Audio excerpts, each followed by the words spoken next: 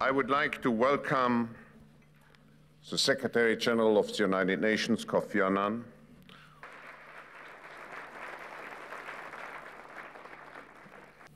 in just a few short years, the prevailing atmosphere has shifted from a belief in the near inevitability of globalization to deep uncertainty about the very survival of our global order. This is a challenge for the United Nations, but it obliges the business community too to ask how it can help put things right. Allow me to suggest some ways that you might do your part.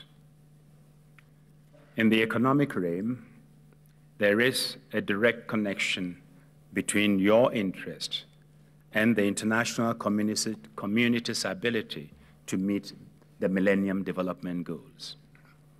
The goals are central to our struggle for peace and human dignity.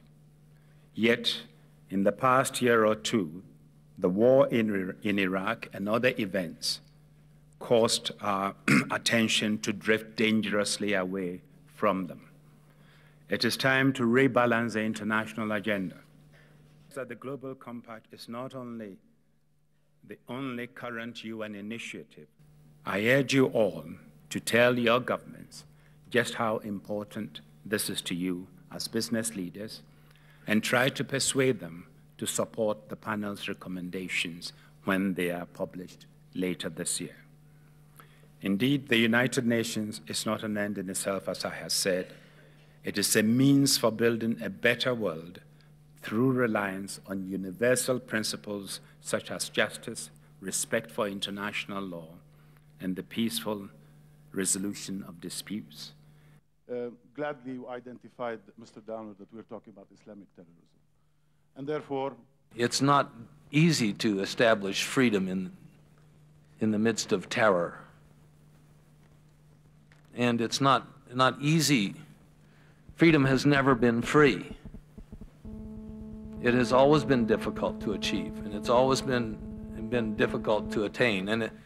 And when it comes to smooth-running government bureaucracies, I'm not sure the United States has any special capacity.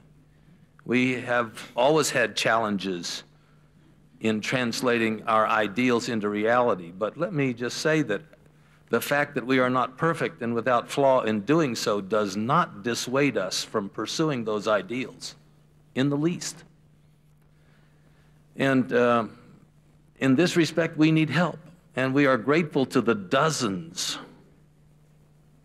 of nations that are helping us. They're represented here on this podium, and they're represented across this audience, and they're represented across the world. On the issue of terrorism, the United States did go to the United Nations, and resolutions were passed through the Security Council. I don't think we should forget that.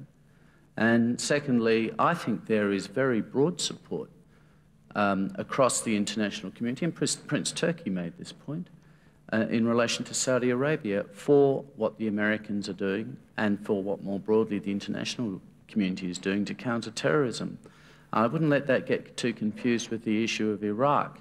Sure, there were divisions over the issue of Iraq, but you wouldn't want to exaggerate that either. There's an enormous amount of support around the world, you know, for the liberation of Iraq. There aren't a lot of people around the world who think this world would be a better place if Saddam Hussein were to return as the dictator of Iraq.